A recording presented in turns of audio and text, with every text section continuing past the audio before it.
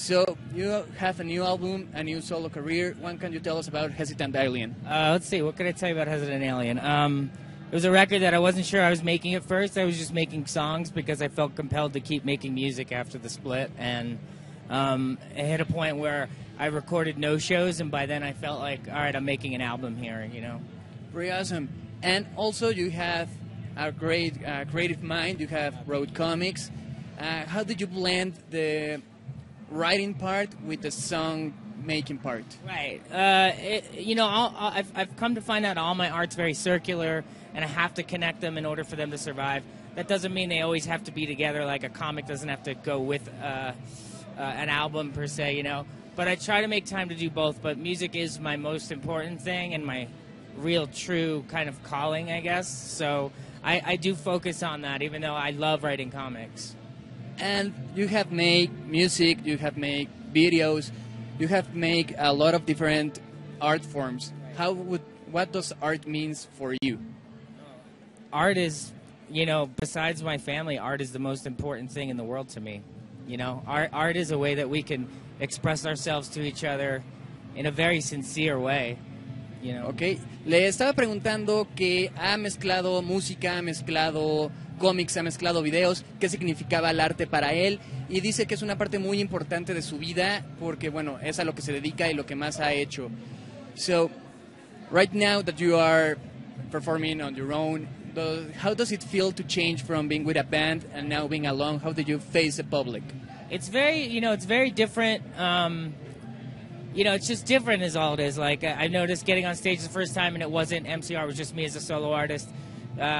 You realize the attention is fixated on you, and, you know, you can't really kind of rest back, you know. You can if that's what you want to be doing in the moment and that's the energy you want to give, but, you know, the attention is on you, and so, you know, but it just feels different. I mean, everybody's got a different feel when you play with different musicians, and it was magical playing in MCR, and it's a different kind of magic now playing with the hormones, you know. Genial. Le pregunté qué se sentía ahora en esta nueva faceta de solitario en contraste con la faceta de banda, y dice que es muy diferente, que se tiene que reacostumbrar con nuevos músicos, nunca sabes bien qué esperar de trabajar con otras personas, que el público está más atento acerca de lo que haces porque ya no puedes como quedarte en el trasfondo, no puedes quedarte atrás, no puedes descansar porque ahora eres tú solo y eres el foco de atención. Right now we live in a moment where social network is very important. We are always connected to the internet.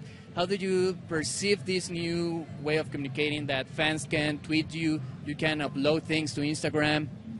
As an artist, I really love the way we're all connected now. It makes it so I can share something instantly or exactly when I want to. You know, there's not a lot of waiting around anymore. It's very nice to be connected, whereas before, as an artist, you kind of put something out and then it's just out there, you know. And it takes a while to get a feeling back of what, you know, the energy people get from it. So, you know, I love social media. I think it's fun, you know. As long as it's kept as fun, it's good. Bueno, le pregunté qué pensaba de toda la interacción que tenemos ahora con las redes y comenta que como un artista es muy padre porque ahora ya puedes estar en contacto directo con los fans. Te tienes que acostumbrar un poco al feedback, pero al final es muy padre y muy divertido para él. Thank you so very much. Thank you. Y continuamos con más aquí en los Premios Telehit 2014.